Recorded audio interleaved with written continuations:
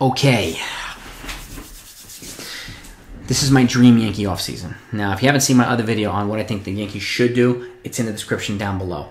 Take a look at it, and you let me know what you think of that. And then this is obviously different because it's operating in reality versus in one, and then operating in kind of reality plus fantasy world, a fan dreamland, what my dream offseason would be for the Yankees in a perfect world. That's what this is. And then my next video, I'm going to talk about my predictions of what I think they'll actually do and how it compares to these two videos. So if you haven't subscribed yet, do that right now. Hit the notification so you don't miss this type of stuff, especially if you like baseball content like this. And I got a bunch of other videos coming up. Trade proposals for players. I've got my MLB free agent predictions I'm working on. I've got stuff on the CBA winter meetings, and I had a couple of great ideas from people who the Yankees should protect in the Rule 5 draft, and a bunch of other ideas too. So I'm going to be putting videos like that together as well. But let's get into my dream Yankee season. Number one, this is actually in my what I think the Yankees should do. One, find a way to acquire Bryan Reynolds in a trade from the Pittsburgh Pirates. And I said this too. I know recently he's talked about an extension. He's got 4 years left on his deal before he's a free agent. I would have no problem adding 4 years beyond that and buying out his 4 years of arbitration for the Yankees and giving him a big-ass deal. And he'll only be 34 at the end of it. He's 26 right now. But he's exactly the type of player that the Yankees need as a building block. So, versatile, plays multiple positions, switch hitter, athletic, steals bases, does a lot of the little things. Yankees need more players like him. Okay? So he'd be a guy, be a first number one get for me. Hands down, I'd be calling immediately, asking the Pirates GM, what do you want for Bryan Reynolds? Okay, and if it's, if they can get him without giving up Volpe or Dominguez, and I think they can, I'd be all over it. I'd be all over it. Next, acquiring a top catching prospect. Okay, I have two guys in mind: Shea Langoliers from the Atlanta Braves and MJ Melendez from the Kansas City Royals, who's blocked currently by Salvador Perez, superstar catcher. And I've got another guy who's with the Padres, but he's one of my trade proposals, and I think you'll like that one as well. And that's coming soon too. But these guys, they're young, dynamic players. They're top 100 prospects. They're in the top 3 prospects on each team for the Royals and the Braves, and they would represent a nice young catcher who is also a prototypical catcher as well for the Yankees to eventually replace Gary Sanchez. And it also gives them the opportunity, if they want to move on from him this offseason, they can. They pair this young kid with Kyle Higashioka, and now you have a good defensive catcher paired with another good defensive catcher. And somebody who'll be locked into the game, he'll be motivated to do well and play hard and compete with Higashioka. Sometimes I feel like Gary Sanchez is not always mentally in the game. It's a frustration that we have with Torres too. Too many mental lapses. When they're on, they're great. When they're off, they're just completely clueless and not interested. And that's something we need to move on from. So a top catching prospect who can eventually supplant them and become the long-term Yankees catcher is of utmost importance this offseason. Okay, they're not going to get the number 1 or number 2 pick in the draft anytime soon. So Adley Rutschmans of the world, are not happening, right? So the Yankees have to be realistic and go after a team's top catching prospect.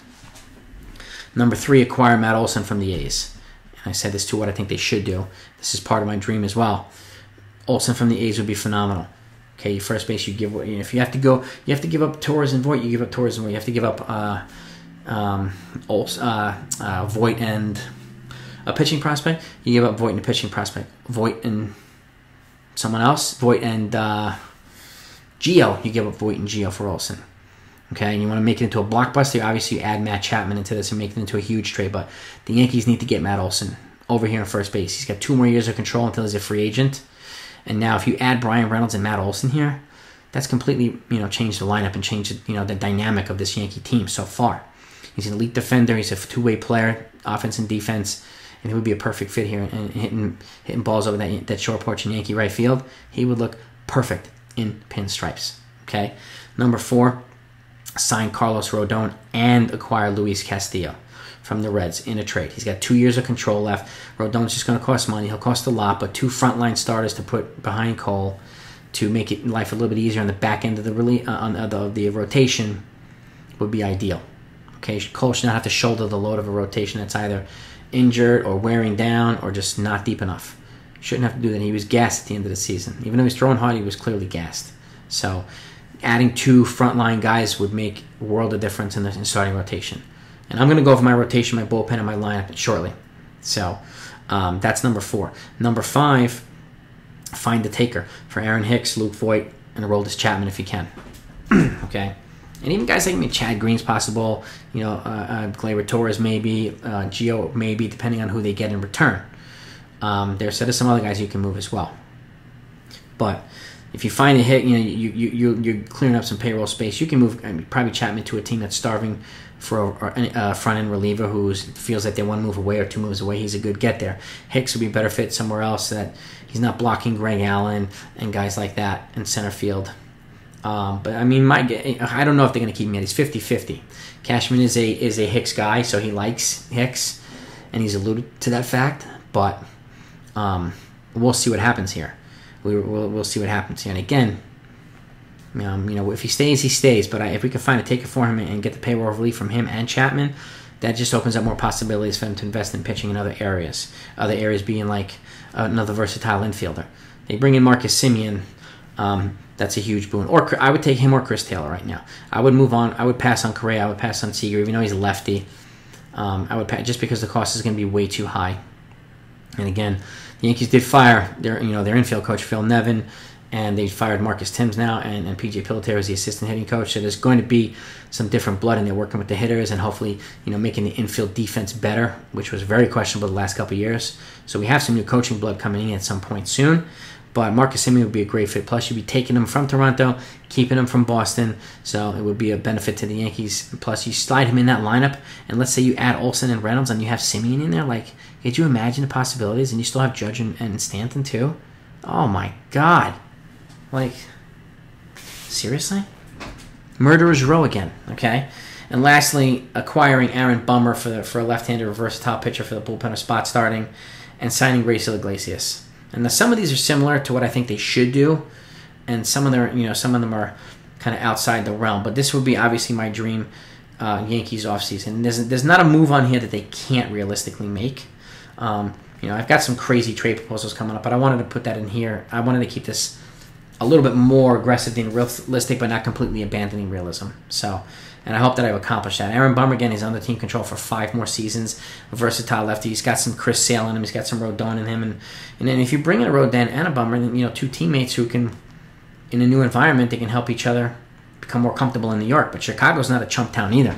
They're a tough town as well. So they're familiar with the bright lights. Both of them.